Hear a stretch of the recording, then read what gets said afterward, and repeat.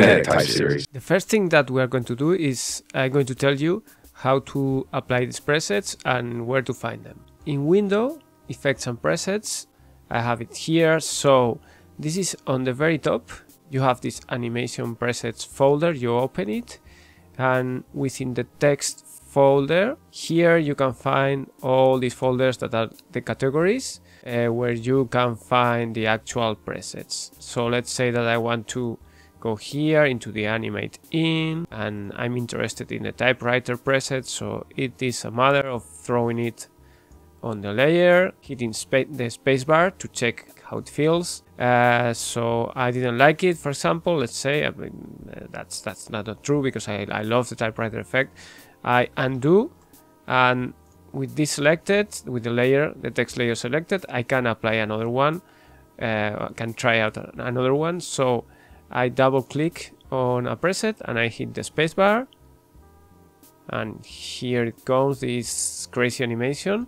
So that's it. Again, you need a text layer. In the Effects and Presets panel, you have at the very top the animation presets folder or options, and you need to go to the text, and all these folders contain the presets. With the number 1, we have the Typewriter wonderful effect. It is great because it is so easy to apply to any situation.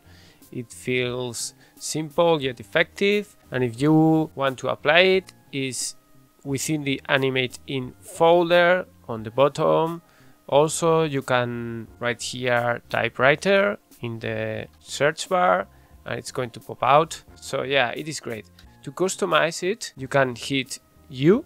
This is animated only with 2 keyframes, so if you want it to be quicker, you can put the 2 keyframes closer together. Remember that you can also change this into an easy ease keyframe, like this, and deal with the overall smoothness of the motion. So with the number 1, the typewriter effect. With the number 2, the insert text preset that you can find into the mechanical folder right here. And I love this, how this feels like a little bit more playful than the typewriter effect. With the number 3, a very playful one, the text bounce with this overshoot kind of cartoony animation, which is super cool.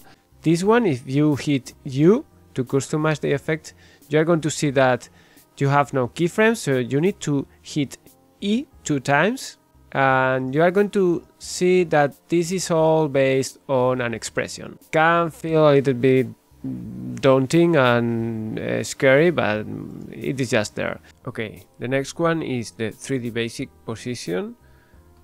Set type on. It is like the 3D version of the animate in typewriter. Again, if you hit U, you can adapt the overall speed. Also, if you want to be more adventurous, you can go in here within the text layer, and you see here in the animator where you can change some aspects of this preset. So that would be the next step. So for example, let's say that I want these letters to travel more distance, so I can change this. For example, let's say that I have here -1000, so it's going to come from farther away.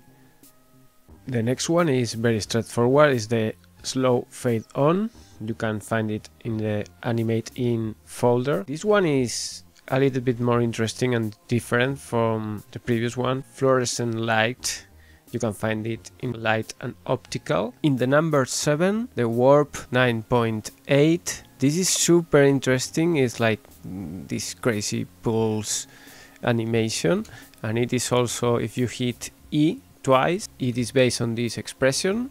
With the number 8, this super funny animation, it is called Inchworm, and it is within the expressions folder. With the number 9, we have the Sonar ping, ping, ping.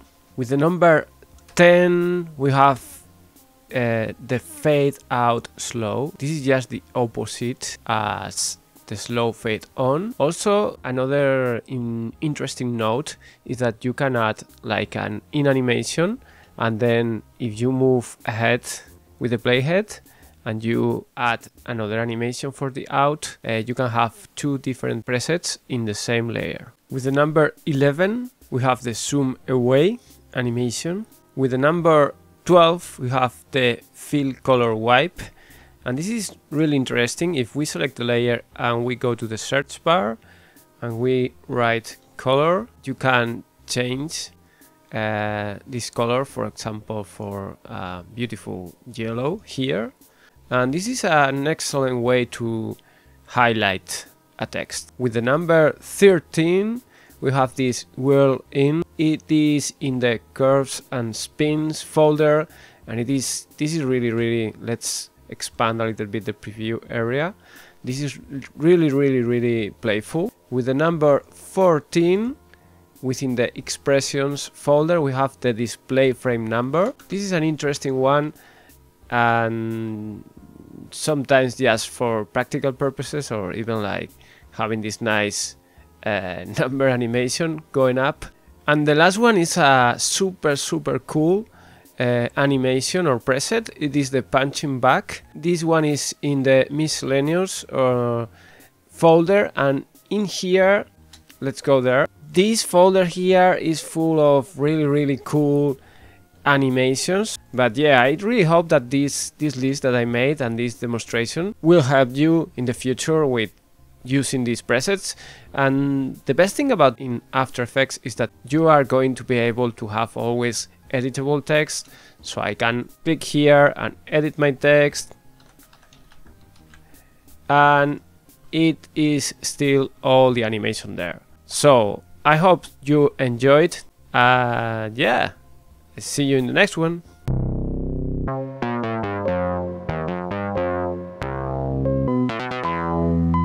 Kinetic Type Series.